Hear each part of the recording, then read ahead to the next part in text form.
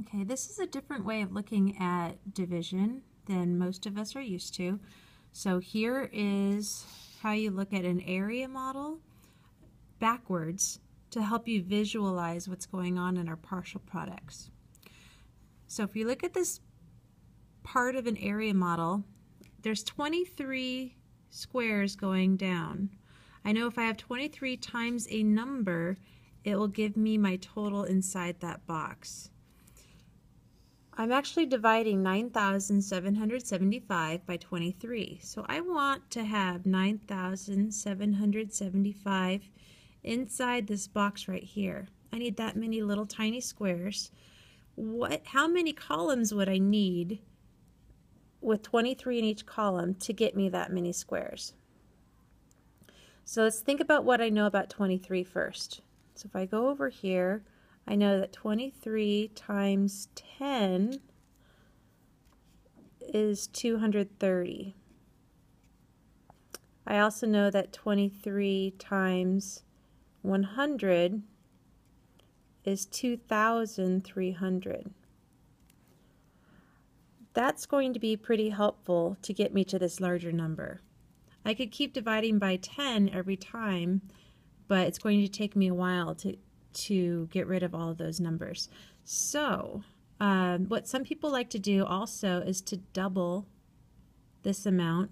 If 100 groups of 23 is this much, 200 groups is going to be twice as large, or 4,600. That number looks really good right there too.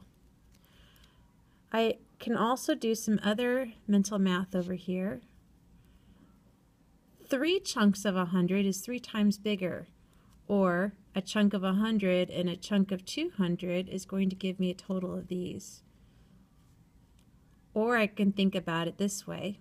I could add these together, or 3 times 23 is 69, and it's in the hundreds place. That's a really good number to use for this too. So I could keep playing with my numbers, trying to find easy numbers to multiply by 23. Since this number is getting pretty close to the 9,000, I'm going to use this one first. I'm going to mark off an estimated box of 6,900 squares out of my total of 9,775. 6,900 divided by 23 is 300. So an array that's 300 times 23 will give me 6,900 squares. When I look at my partial quotients over here, I can divide 9,775 by 23 300 times to get a partial product here of 6,900, and then I'm going to subtract to see how many squares I have left to find in my area model.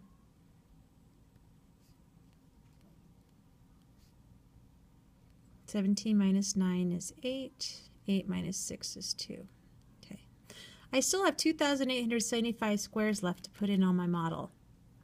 I'm going to look back at the numbers that I know and try to find a number that's going to get me close to 2,875. I'm going to use this one. 23 times 100 will give me 2,300. So 23, that's this distance here, times 100 will give me an area of 2,300. Let's see how many more squares I need to find now. So I'm going to divide it by a group of 100 groups of 23, which gave me 2,300.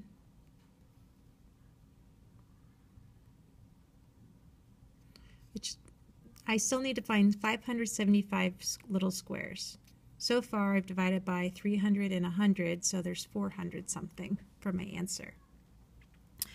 All right, 575, this is going to be too big. Let me go back to small number. I'm going to try a chunk of 10. because 23 times 10 is 230. So 23 times 10 gives me a block of 230 squares. So if I subtract those 230 squares, not enough room on this paper.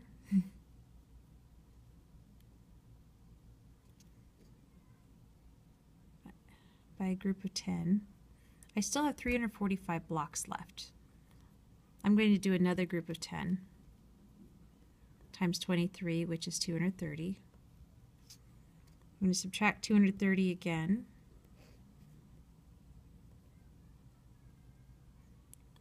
That was another group of 10.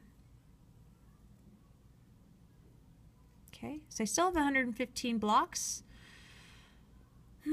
10's too big.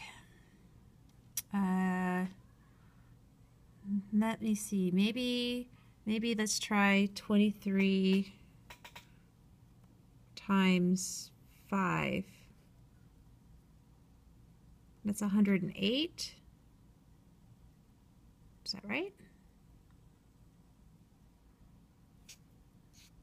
No, it's not. Let's think about this again, because 23 times 5, 5 times 3 is 15, not 8. 5 times 2 is 10, plus 1 is 11. That's the number I'm looking for, 115. So that's not my number. I added instead of multiplied. Okay, so 115, there's 115 squares left. And to get that, I did 23 times 5. So I'm going to go back over here and divide by 5, which gave me 115. And now I'm down at the end. I have no leftovers. Now to find my final quotient, I have all of these partial quotients, partial answers to the division problem. I'm going to put all of these together. I'm going to add all of these together, or I can add all of these numbers, tell me how long it is on this side of each box. So if I add all of these numbers together, I'm going to get 425 as my final quotient. And here should be the same, 425. 425 is my final quotient. So this is called the partial quotients method.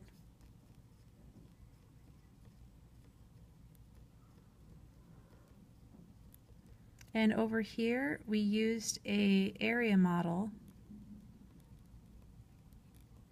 to show what it looks like in chunks. This is another strategy that is possible.